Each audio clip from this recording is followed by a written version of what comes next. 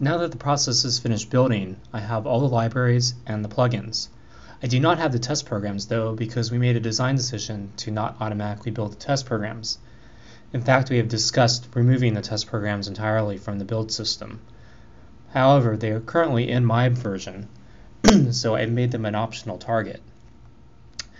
And I actually created an aggregate target that allows me to build just the test programs on demand. So if I do make help, I can see I have an aggregate target here called executables. So if I build that, it will build all the test programs.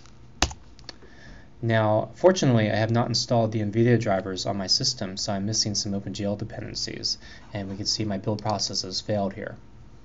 I would like to actually get a test program built just for demonstration purposes.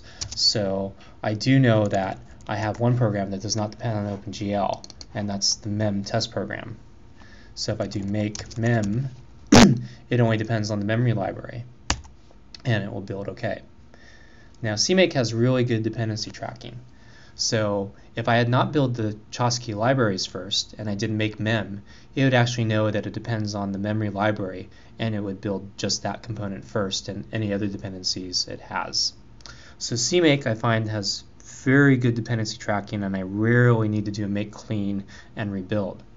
So I encourage you to push CMake really hard and see how far you can take it. Chances are it will actually do the right thing. And when it does the right thing, it will save you a lot of time, because you're not wasting time doing a make clean because you're not sure if something was left in a stale state. Now, I want to show you the layout here, and you'll notice that I have a bin directory and a lib directory. So if I go into the lib directory, this is where I put all the output for the libraries. And conversely, for the bin directory, that's where I put all the executables. Now, don't depend on this. This is true for this Makefile generator and a few other generators. But for some of the other generators, such as Xcode and Visual Studio, we've made different locations because we try to respect what the IDE does. Because the IDE has different ideas about where things should go, and it facilitates their mechanisms to do release and debug builds and other types of support that the Makefile generator doesn't necessarily think about. So for the Makefile build, you will find the products here, but if you try to write scripts for these things for automation, do not depend on this. Instead, you should basically use the make install target. But before I move on to make install, I do want to show that CMake does have some mechanisms in place to help you debug. So let me go to the bin directory, and my caps lock is stuck.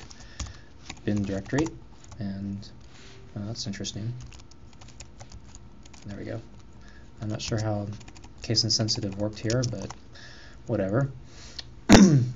So I have my mem executable, and you can see that I can actually run the mem executable even though the dynamic library is not installed on my system.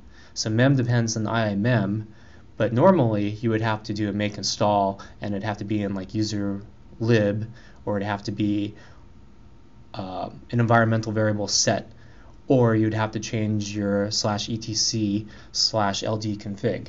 But in this case, CMake for ELF systems is very aggressive about RPaths, and when you build in place, it will set the RPath so you can actually run these things in your output directories.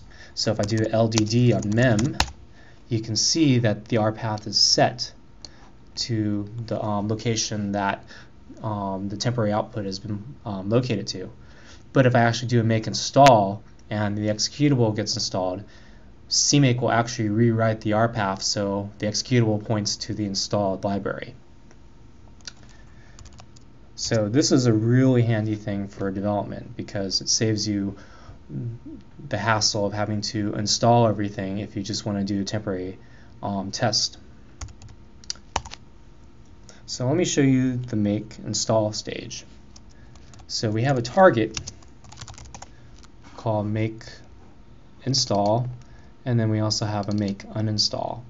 And I provide the make uninstall, so it's a little hacky. But let's do the make install first. So we'll do sudo make install, and I have to do my password. And you'll see that everything gets installed to user local something. And we have the libs here and the includes here.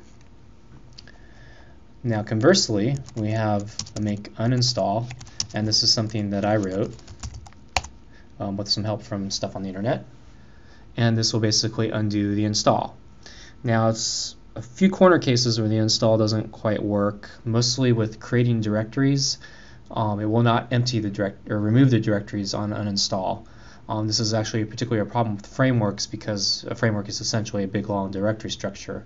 So all the files within the framework will get deleted, but the framework shell itself will remain there, and that's a problem we're trying to resolve. Now finally, I want to demonstrate the make package tool. So I should be sudo for this as well. So make package is provided by a companion product called CPack.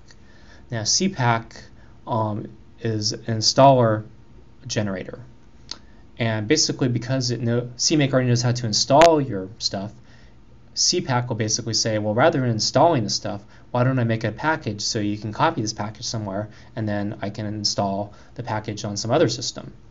Now CPack has a bunch of modules that it supports. So right now I just built a tarball shell script installer, but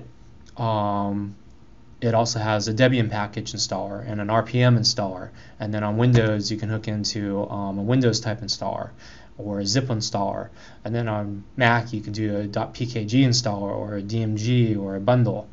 So CPack is a really nice tool because it wraps nicely with the infrastructure that you already have. So this will probably be a place that we focus in later as we get to packaging concerns.